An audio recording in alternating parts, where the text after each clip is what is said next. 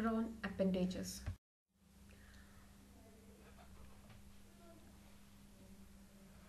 Prawn, the body is divided into head, thorax and abdomen. And there are 19 segments. These 19 segments are evident from the appendages that are present on its ventral side. 19 pairs of appendages are present in prawn pineus. 5 pairs in cephalic region, 8 pairs in thoracic region and 6 pairs in abdominal region. Each appendage remains attached to the sternum of the exoskeleton. Sternum is the region on the ventral side, and on the ventral side you find the appendage attached to the sternum. The appendages of the successive segments closely correspond in structure and development. The appendages of prawn are biramous, that is, each of them has two processes or rami arising. Basal portion called protopodite. These are segmented. The two processes are outer exopodite and inner endopodite. The segments and their segments are called podomeres. Protopodite, that is typically two segmented one, and its segments are called coxa and bases. Coxa, by which the appendage is attached to the body, and bases, that is present on the terminal. Coxa remain attached to the body wall. Bases bear exopodite as well as endopodite.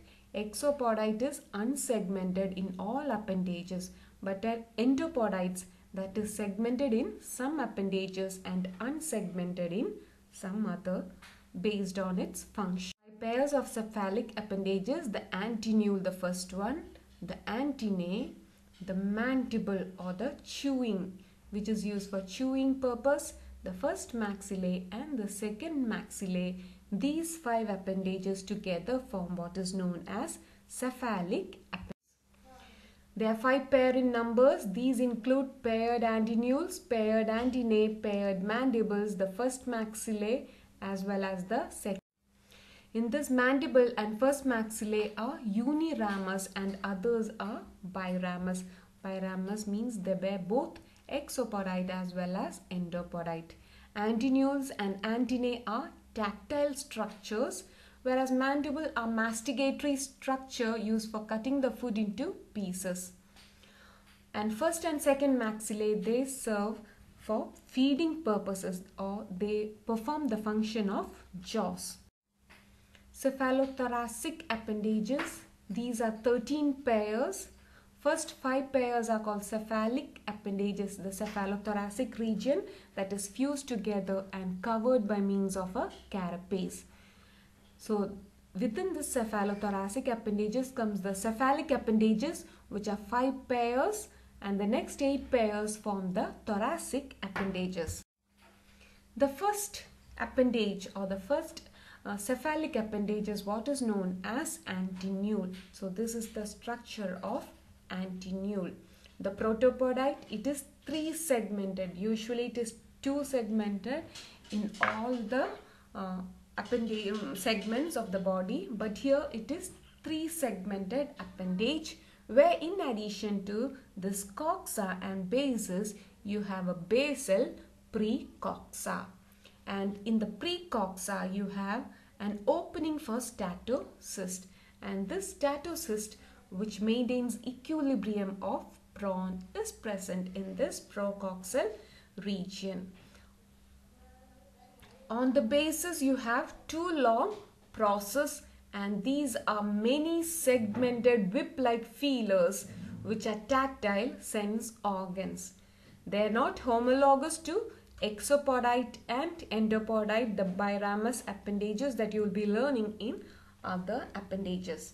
The outer feeler is further divided into an inner small branch and an outer larger branch. Antenna. After antenule comes a pair of antenna. The protopodite shows coxa as well as bases, and on this basis you have endopodite as well as exopodite.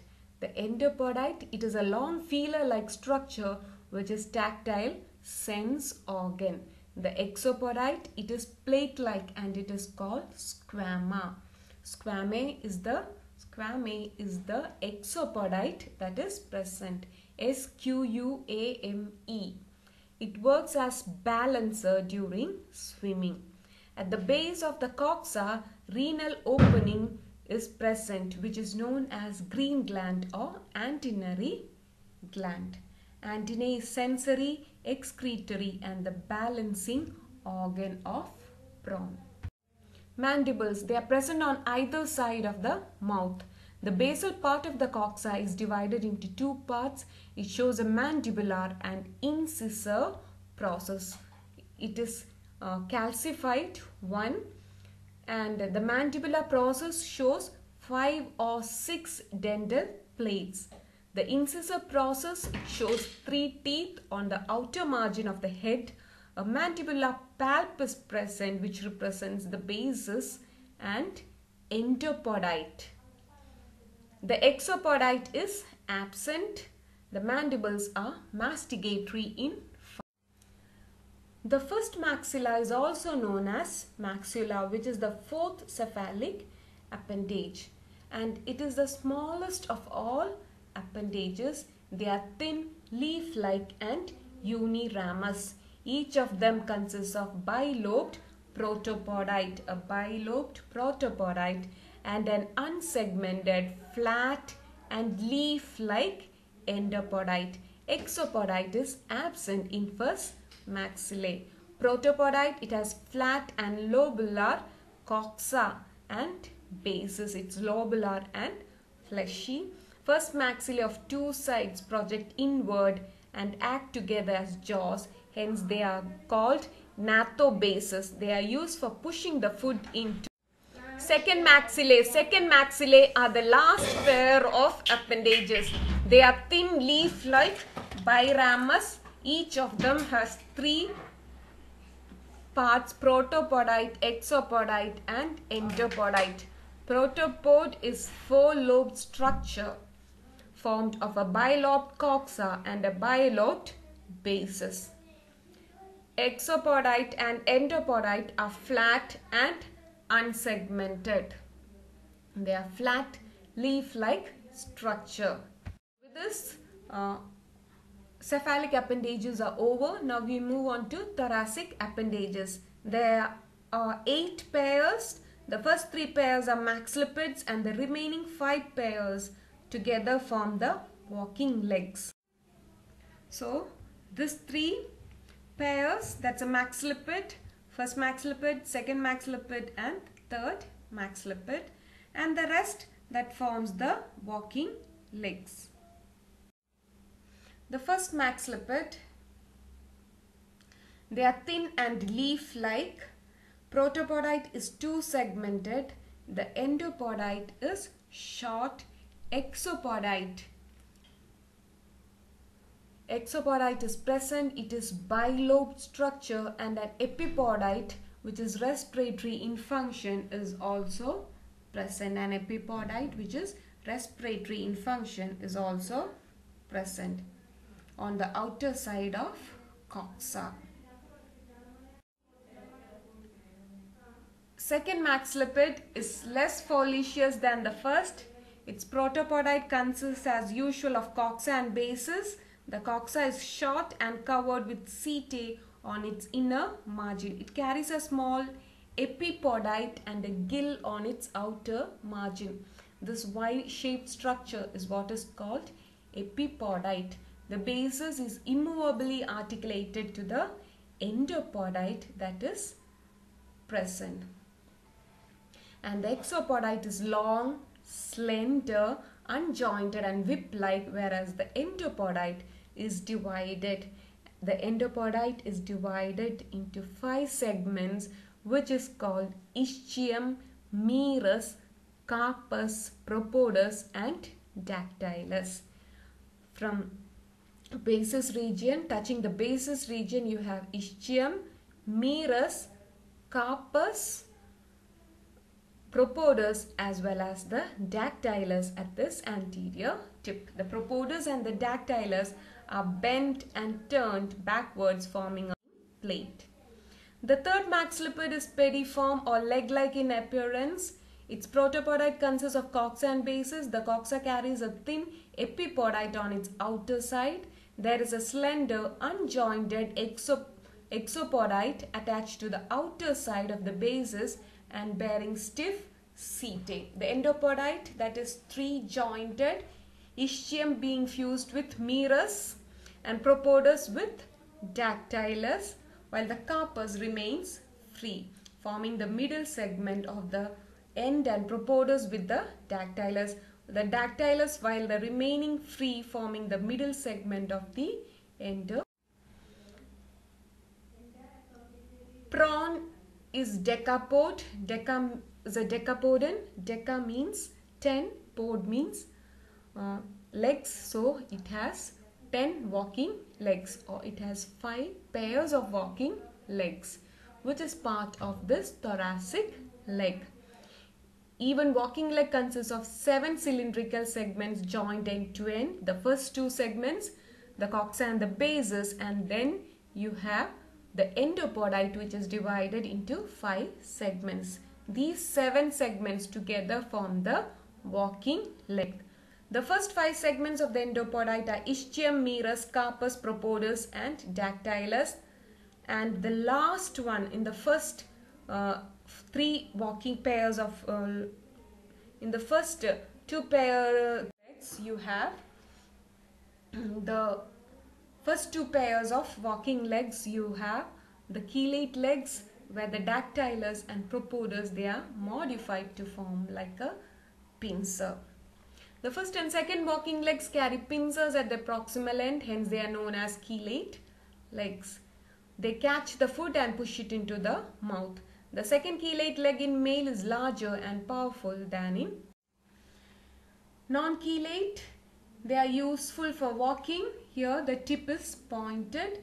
The protopodite has 2 segments, coxa and bases. The endopodite has ischium, merus, carpus, propodus and dactylus. The third, fourth and fifth walking legs are non-chelate legs. In female, the third walking leg bears a female reproductive opening on the inner side of coxa, whereas the male reproductive organ has its opening on the fifth walking. There are 6 pairs of abdominal appendages called pleopods or swimmerets, which help the prawn in swimming. The last pair are specially called uropods because they form with the telson a powerful tail fin which is used for leaping backward. Each pleopod is typical biramus type of appendage. Its protopodite consists of short proximal coxa and an elongated distal base. The basis carries a pair of leaf-like rami, the outer exopodite and an inner endopodite. Both the rami are covered with tactile setae. The endopodite is smaller than the exopodite when it comes to abdominal appendages.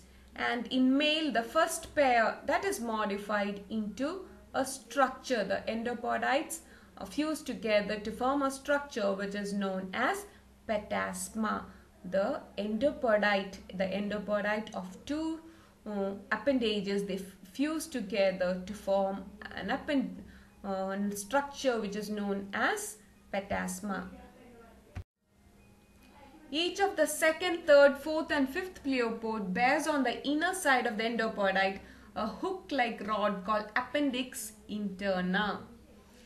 These appendices internae of the 2 sides interlock with one another during the breeding season, thereby forming an efficient basket for carrying eggs. The second pleopod in male bears another additional rod-like process called appendix masculina. The uropod, it has a protopodite of only 1 segment. The rami are oval and fan-like. Exopodite is divided by a fine suture and bears a spine near its base.